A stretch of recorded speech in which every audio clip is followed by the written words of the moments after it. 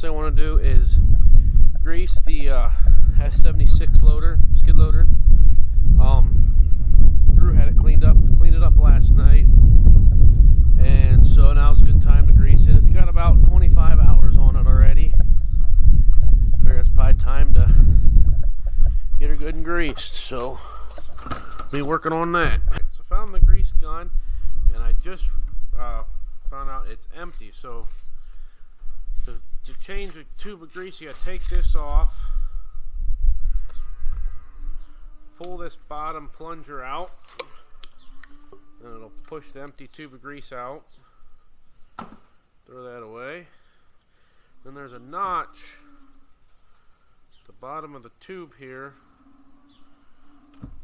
So whenever you pull this out, holds it open. So then you take your tube of grease, pop the top off.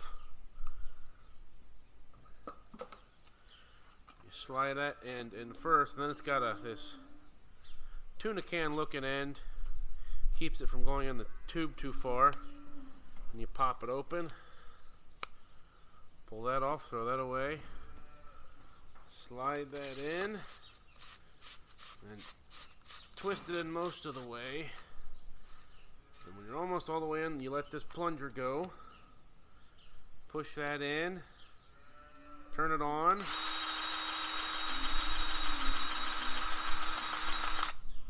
Alright, so we got grease coming out now, so we should be good. You screw it in the rest of the way. We're good to go. The reason for greasing things is to make the metal parts last longer. So the grease just provides a good lubrication. I've heard it said before that grease is a lot cheaper to buy than parts, so you keep things nice and greased and things last longer. So the skid loader's got a fair bit of moving parts with all the lift hinges and pins and whatnot. They kind of take a beating, so you got to keep them good and greased. Here's the skid loader. I've not actually cleaned it. I have not greased the skid loader before, but I'm assuming it's mostly where the other ones were in the other loaders. We got one down here. There. Be one here. One there.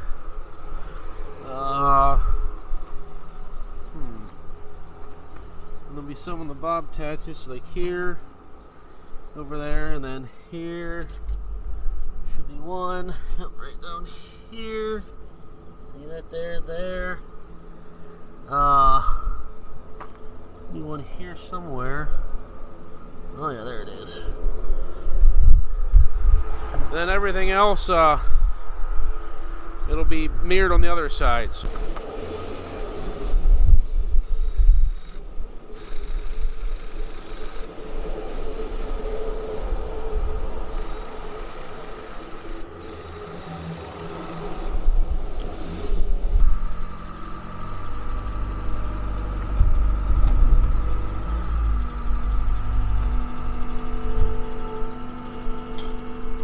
It'll be easier to get to some of these that bucket off.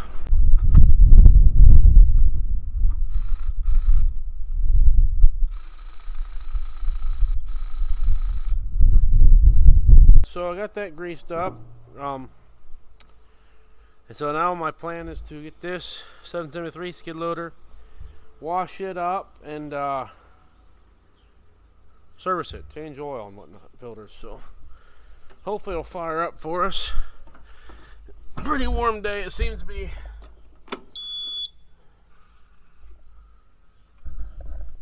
Still wants to glow, so we'll let her glow and hopefully it'll fire up. This doesn't have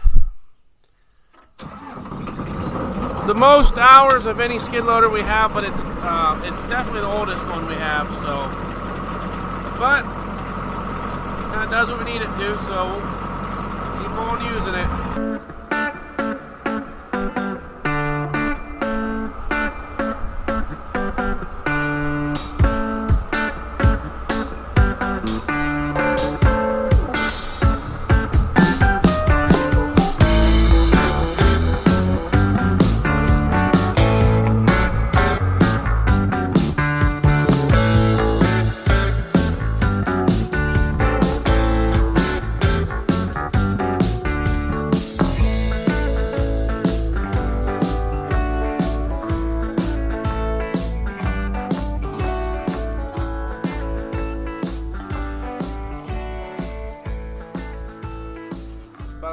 I'm going to get this cleaned up. I won't brush or nothing. Just make sure I get to the grease zerks. And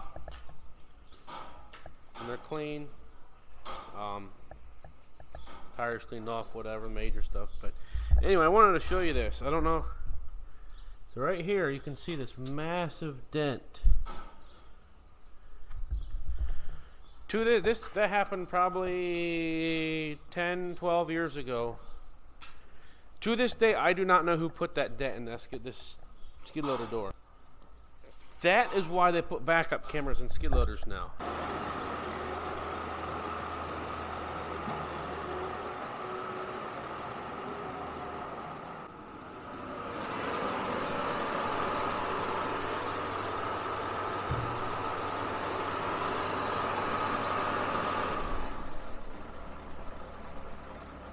Took the key out.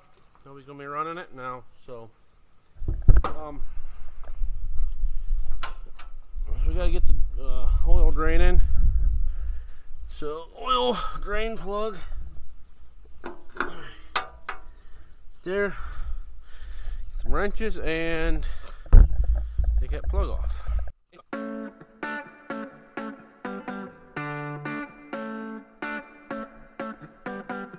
Got what I need to get the plug out, so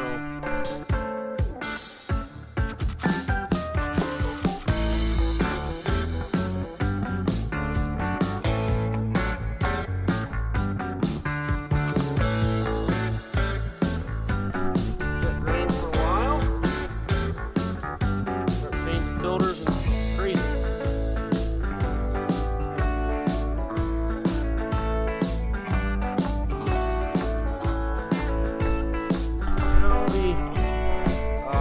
Dates and hours written down on all filters. This filter's done. Hydraulic, engine, and fuel. It's still draining oil, so I think I will go ahead and grease this.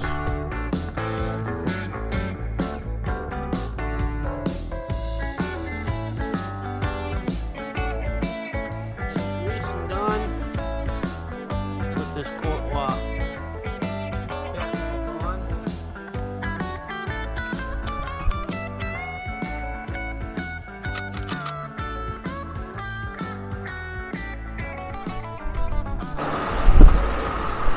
Should be good.